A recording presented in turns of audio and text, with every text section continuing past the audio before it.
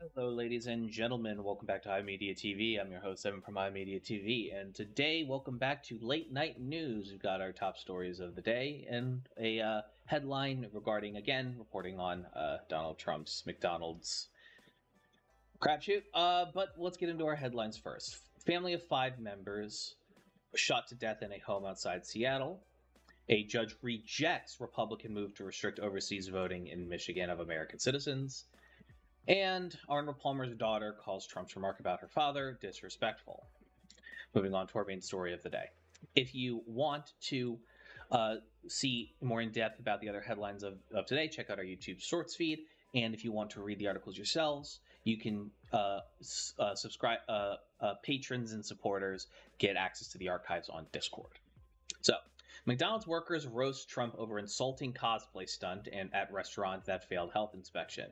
He sported neither gloves, not as a hairnet, as he worked at a branch of the fast food chain in Pennsylvania. Not fucking surprised. Trump has basically called his Democratic opponent's summer stint at a McDonald's a lie, so he decided to try his hand at the fast food chain himself, shutting down a Bucks County restaurant to do so. First of all, if I remember correctly, the one Kamala Harris worked at wasn't shut down. It was just taking customers.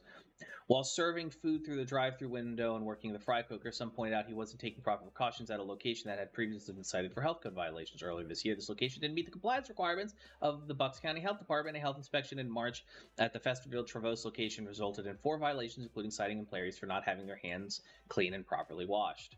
The report also lacked a notice of hairnets. Food workers were not wearing hair restraints as required, which includes management that assists in packaging and preparing food. Employees shall wear hair restraints such as hats and coverings or nets that are effectively designed and worn to keep their hair from contacting exposed food, clean equipment, utensils, and linens, and unwrapped single-service and single-use articles. This Sunday's photo shoot of the former president captured him in a white button-down shirt, ketchup-colored tie, and a blue apron with yellow stripes, but without gloves or a hairnet while working in a McDonald's stop in the swing state. You know good and hell well that Trump was not going to... even if they got him to wear the gloves, he was never going to wear a fucking hairnet. The Independent has reached out to Bucks County Health Department and a representative for McDonald's for comment. Workers at the fast food chain shared their opinion on the Reddit thread r/McDonald's employees and were quick to point out Trump did not seem to meet the chain's typical requirements. They asked, "Where's his approved uniform shirt, his hat? As evidenced by the other pictures, he's not wearing non-slip shoes and he isn't wearing a hairnet." Great, so he passed out bags of food for 5 minutes for a photo op. Well, let's see him actually take the responsibility of a full shift every day for a few years. Let's be dead ass. Trump would not be able to handle this level of intensity of work. He barks orders around at people all day and doesn't actually, and then doesn't have to deal with consequences of his failed actions because he just doesn't pay people. I'm not surprised. At least if I remember correctly, at least Kamala Harris actually worked at that bitch during a normal work operations and shit. This motherfucker closed this shit down. They did some photo op shit. It's pathetic. Hey, thanks for watching.